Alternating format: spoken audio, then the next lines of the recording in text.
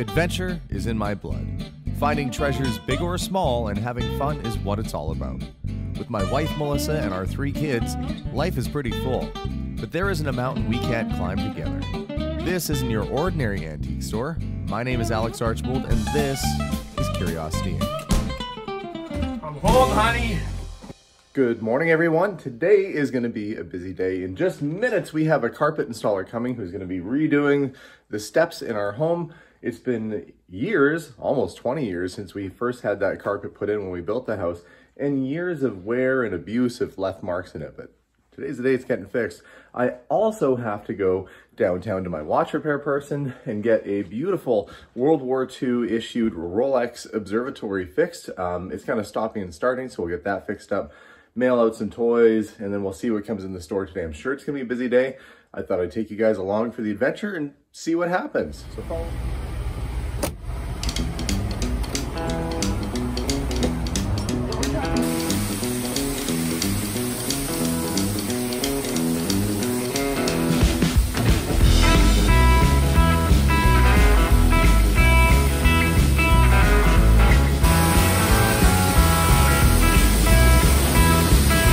Well, the car's clean at least, and I have to go get a box still after this, but I just got a call from Melissa that the carpet guys brought the wrong color carpeting, and I was going through my paperwork, which happens to be here in the car, and we paid for a sort of a charcoal gray color, and they bought like a cream color, which is what we want to avoid because it shows the dirt. I'm gonna have to phone Home Depot and try and get this all sorted out, hopefully soon. This carpet being messed up is kind of well, it's kind of becoming a problem because we only have so many days that we can be at home to get that done. I was really hoping to go home and have nice brand new carpeting in the steps, but I guess that might not happen today. Well, I'll keep my fingers crossed and hope they can sort it out. I'm off to go get a cardboard box to go to the post office with and mail off those old pressed steel toys that I got from a previous video to a gentleman out in the east coast of Canada. And then I have to try and make it downtown in the next half hour to go to the watch place to get my watch repaired. Busy morning.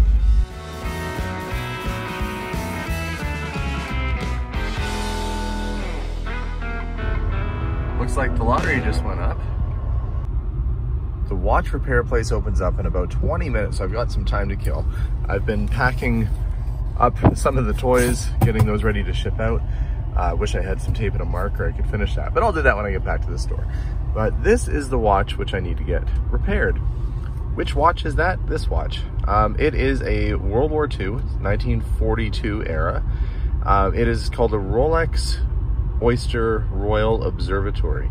Now these were a good quality watch. Your average soldier wouldn't really have access to this, but you could go into the Cannex, which is like the military store on base, and you could opt to buy one of these watches if you wanted to upgrade the one on your wrist.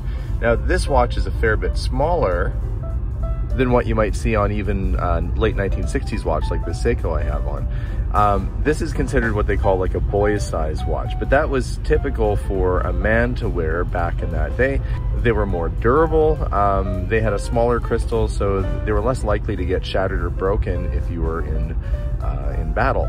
And this one has the luminescent dial, the Arabic numeral, you can see the 1 to 12 on there rather than just having little dashes. So it's a good military watch, but it needs some work. It's been stopping and starting and not working properly, and these guys are the ones that are gonna fix it up for me. One thing you look for on a Rolex watch like this is, does it have its original crown? Now this does. It's the, if I can get it to focus on it, it is the Oyster patent crown, which is original to this watch. It's got a little bit of wear on it, but I'm gonna see if we can save it because it's nice to have all the original pieces. What makes a good Oyster case, and many of you watching who are into Rolexes probably know this already, the back screws on with a special splined threaded back. You need a Rolex tool to open that. And the other big thing that you get on a watch like this is that the crown screws down and has a watertight seal, making this a very dust-proof and water-resistant watch, far and above better than what most watches were back at that time. And that's why one of the reasons why Rolex is expensive today. We're gonna get this watch in for repair, and I just so happen to have a box for this watch at my store that wasn't for this particular, I mean, it's for this exact style watch, but now I have the watch to go with the box. It worked out just perfect. Although I can't read the sign, haven't learned Chinese yet, they do a wonderful job on repairing watches. I've been coming here for probably about 10 years or so. Great place, great prices, wonderful craftsmanship, and I'm looking forward to getting this baby back in good working order.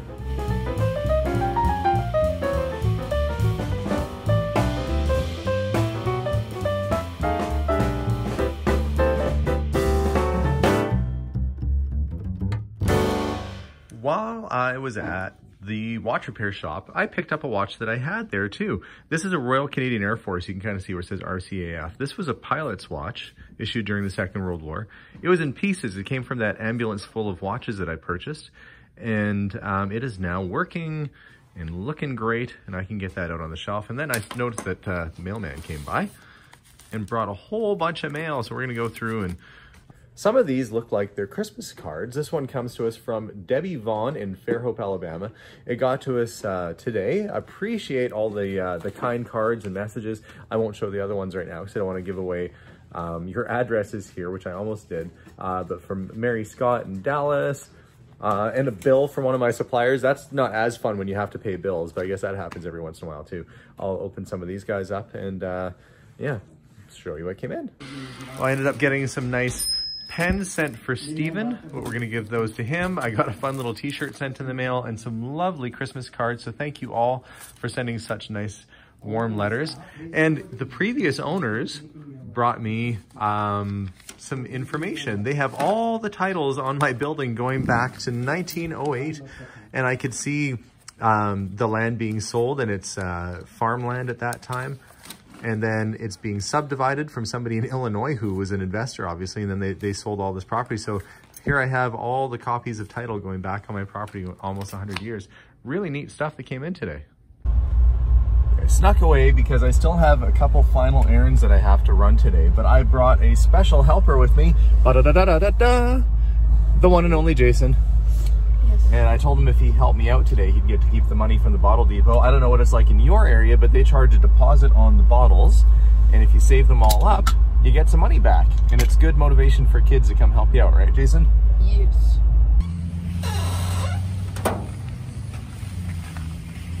I think it's this one. That's the one. Here, you can take this one, Jason. You got the bin? Okay. Then we're going to the eco station after this to return all these paint cans I've had around the garage from the many renovations we've done this year. And now we wait for our turn.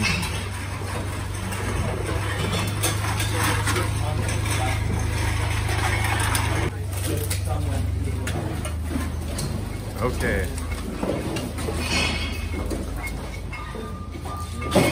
Right there, you gotta dump it on the counter. As long as you're not getting employees. Oh no, no, just him.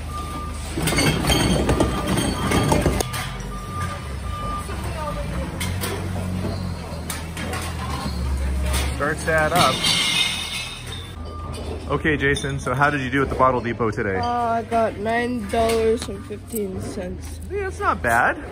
Yeah. Good for helping out Dad. All right, now let's go to the next stop. Here we are at the Edmonton Eco Station, where you can recycle electronics, use paint. They make sure it gets safely disposed of. And they typically don't charge you anything. We're gonna offload a whole bunch of household paint and probably get rid of about 5 tons worth of material out of the trunk of this car. There's a lot of paint back there. The last stop today was at Michael's to pick up a picture frame for an old hockey picture that I have. Well, I am glad to be home. It was a long day. Glad I had my little helper Jason with me too. And got my picture all put in my frame and it looks nice. I actually have that trophy that's right in that picture sitting at the store, so this will be nice. I'll put this in the showcase with it. It's nice to have a companion piece. 1932 Bonds Silvertown Aces, very early minor league hockey team, and it's nice to get the trophy and everything. So, very productive day. Thank you so much for watching today's episode. If you haven't subscribed to our channel already, make sure to do so. We have lots of interesting things going on, whether it's building houses or fixing antiques or just going out and having fun. Appreciate you guys all coming along for these journeys with us. You have a wonderful day and a happy new year to you, and we'll see you all soon. Bye for now.